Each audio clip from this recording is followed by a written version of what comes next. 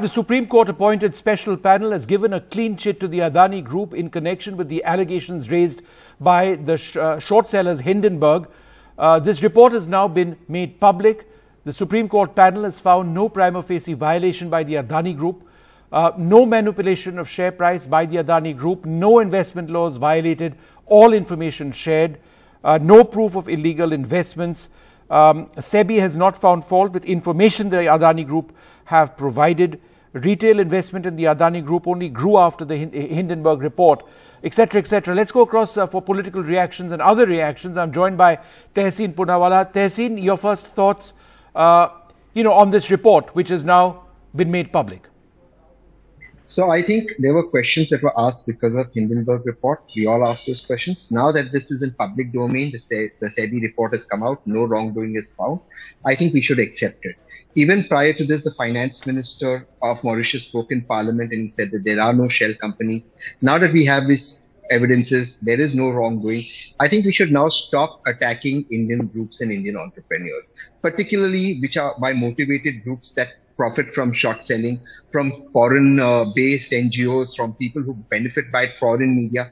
I think India's prosperity will be dependent upon entrepreneurs making it big, and we should support our entrepreneurs now that we know no wrongdoing has been done. So that's before the Supreme Court. We should now accept this report. Then why make a demand for a JPC at all when everybody, including several opposition parties, knew that the Supreme Court early in the day has appointed this panel? No, that's fine. They had a demand for a JPC. That's happened with the Supreme Court monitored investigation. That is one part of it. You may look into JPC. But now what is before the court? We know that before the court, all evidences have been put by SEBI. They put out a report by the expert committee that SEBI's given them evidences. There's been no wrongdoing, no share price manipulation. The Mauritius finance minister has clarified that these are not shell companies as alleged in the Hindenburg report.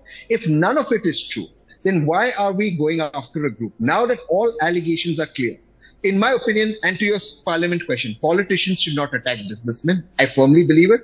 And now this should stop. Now, Mr. Adani and the Adani Group should not be harassed. It's in public domain. Should this demand for a JPC based on this report go away? And secondly, there is, of course, a SEBI report. So perhaps after that SEBI report, depending on what the SEBI report says, should a JPC go away, this demand? Because at the end of the day, when political leaders across political lines or in some political parties start going after a company when allegations have been raised at a time when the Supreme Court has said, look, we've got a panel investigating this, what does it do? It further erodes public wealth, it further hits confidence, the valuation of companies disappears, it affects our country's image, it affects the lives of lakhs of employees, lakhs of shareholders. So to score political points, aren't political parties missing the larger picture that at the end of the day, this is India? Who are we trying to shoot? You're right, Vishnu. Ultimately, India must always come first. And look, the wealth that got wiped off, whose money was it? It was Indians' money that got wiped off. The allegations and the bad name or the bad reputation that was alleged to have been made, it was for an Indian company. So I think this must now end. Yes, there were certain allegations made by the Hindenburg report, which, by the way, had a motivated cause. It was short selling. Yet, fair enough, you took up those allegations. Now that you have it in public domain, not just from Indian agencies, but also from the Mauritian finance minister, that there is no wrongdoing. It's before the Honorable Supreme Court. I think the witch hunt should now stop. Okay. People should be encouraged to become wealth creators. Only then will India prosper. So going after industrialists is not the right thing to do. Once everything is clear and it's not crony capitalism. We now know it's not crony capitalism. That is clear. I think it should end. Till that point, I understood you had questions. It is the opposition's job to ask questions. Now this must end. Okay. Tehseen, just be with me. I'm joined by Devin Chokshi, the market expert. Mr. Chokshi, thanks very much for being with us. Your thoughts on this report and its implications. Yeah, good afternoon. Well, I think this report is basically asking SEBI to complete the investigation regarding the charges which have been levied on the whatever the Hindenburg report is all about. So frankly, I think this report has done its own due diligence, and in that due diligence, I think they say that they have not found anything wrong, which has basically been disclosed by Adani Group in so far public domain. So that part I think is coming out very clear, and I don't think that there is any ambiguity in this report on that front. maybe I think the details are required to be obtained by SEBI on the whatever the charges that the Hindenburg has levied on the group, and whether I think they are substantiated. If they are not substantiated, then probably I think we'll have to wait till the report comes out. Sir, I just wanted to, Mr. Choksi, go through a couple of points that have been mentioned. No law violated in the rise of the Adani share prices. SEBI was fully aware of a change in share prices in the Adani Group. SEBI has not found fault with information that the Adani Group gave.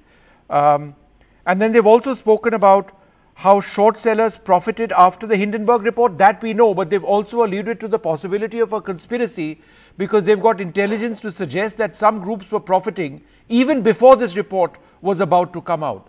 So at the end of the day, what are the implications, do you believe, for the Adani Group? So as I said, that I think SEBI has to come up and report about the transactions in detail for whatever the allegations are.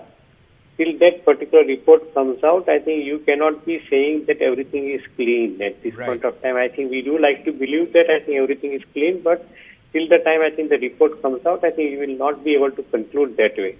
So at this point of time, I think since the committee report is not adverse, I would only say since the committee report is not adverse, it means that I think the first level of I think investigation is suggesting that I think things are not as bad as it has been I think alleged.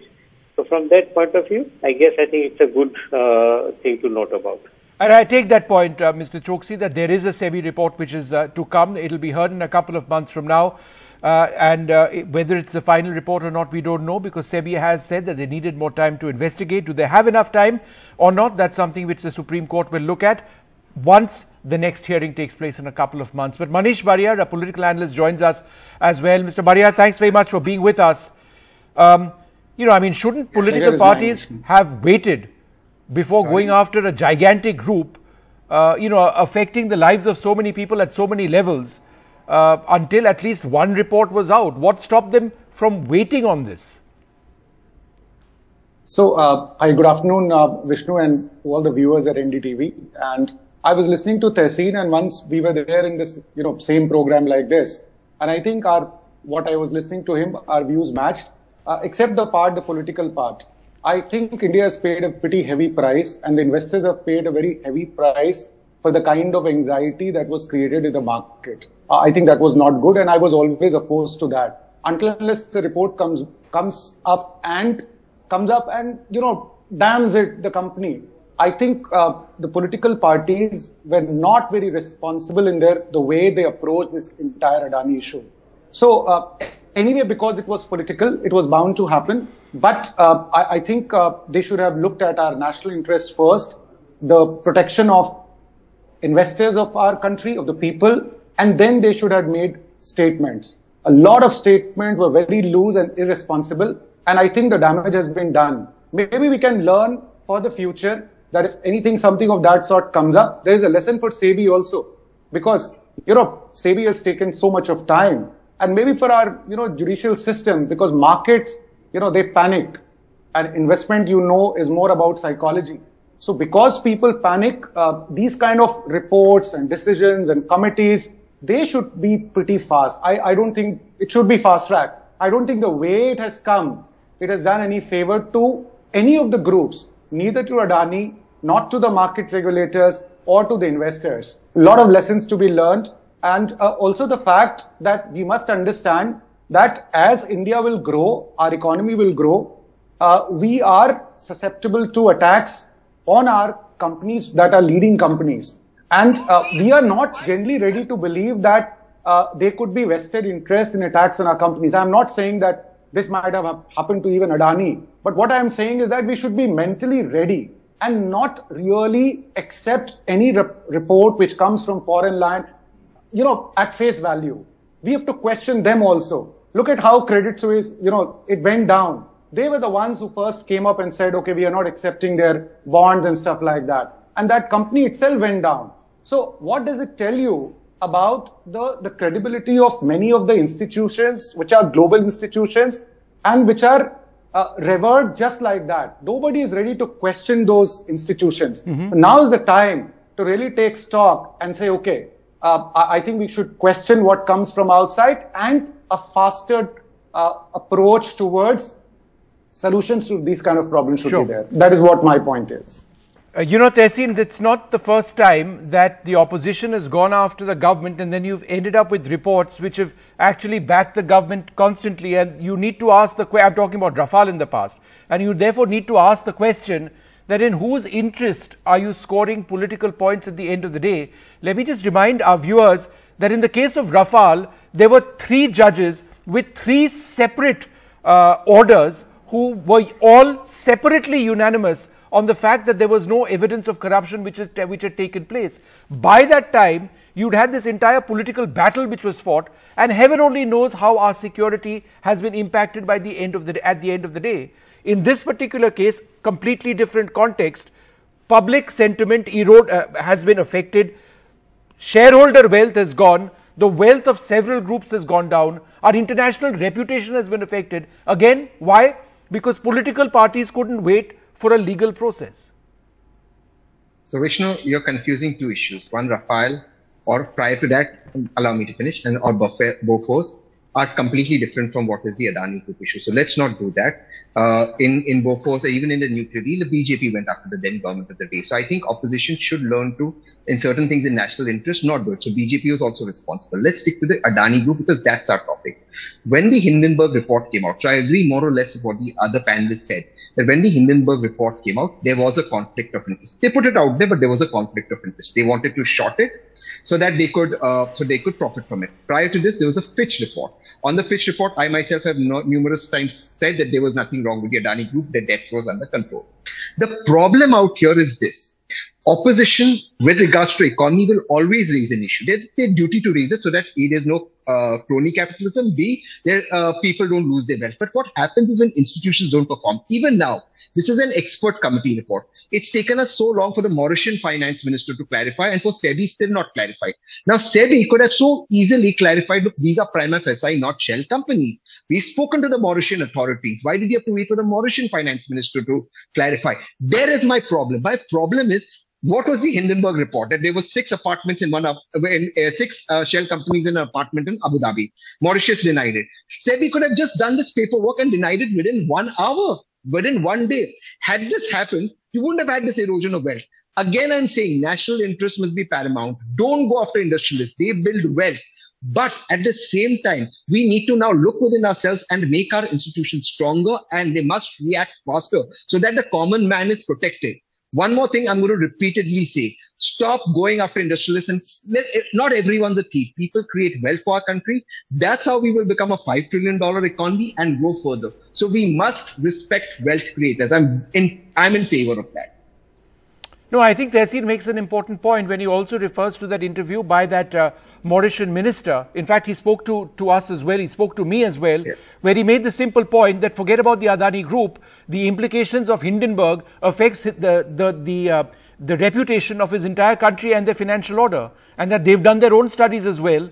And it indicates that not just the Adani Group, but no group that they have been investigating are alleged to have been involved in any of this, right? Whether it's share price manipulation, whether it's having shell companies which are somehow or the other illegal. He says that we are fully connected, with legal systems of monitoring, international systems of monitoring. These things don't just happen because you say it does happen. Manish, just a few thoughts of mine over there. Just one line. Go ahead. Yes. Just one line. Even on this round tripping of money to increase share prices, you see, money, Mr. Adani cannot get money in a bag and come into India. I mean, it'll come by the RBI route. RBI could have just clarified it's not happened. And I've been saying this, look, if someone's done something wrong, please prosecute them. When there is nothing, there's no money coming in cash, it's coming in by the RBI route. Even today, RBI is not yet clarified. You just clarify so that people can move on and investor wealth is not lost. We have to protect investor wealth. That's very important. So our institutions must become more receptive and faster, either in protecting or in prosecuting. In either case, in this case, you should have protected the Adani Group if there was no and I think the Supreme Court report actually does mention that, while also saying that SEBI has got fairly decent structures in place to be dealing with this sort of thing. Manish, go ahead before I take a break. Yeah. Vishnu, I think this is not as simplistic as Mr. Tehseen was talking. The Congress party attacked pretty, badly on this issue. and there was always a guilt by association. So I think I would rather say that Congress party was not very responsible, as well as the entire opposition, and there was a lot of innuendos which were there, a lot of things floating around. So I think a time has come where I would say that the political parties, especially opposition, they would have to be more responsible and not jump the gun so soon, right? It was not like that. It was made into a huge political slugfest. And I think they tried to take brownie points out of this entire exercise, but ultimately it has done a lot of damage to our corporate world. I think a time has come where as a country, we should take pride in our industrialists, and which I don't seem to see the way a lot of opposition parties have been targeting companies and business houses. So there is a lot of work needs to be done, and maybe I would say that more transparency is required. Some rules are required where you cannot damage the corporate houses without having maybe defamation rules or something. I'm not going for a draconian laws, but yes, there should be some kind of a stop to this entire exercise, because when poor a lot of investors, they've gone completely broke. Look at LIC, a lot of investments have come down. Now who is responsible for that? Political parties have played a very important role in pulling these things down, and they have actually been obviously not by by choice, but they have really encouraged a lot of short sellers in this. Sure. So, Hindenburg has really, benefited out of this. All right, Manish, I'm just interrupting you because I need to take a short break. We will come back with a lot more of this as we try and go through other parts of this report as well. Back after this short break.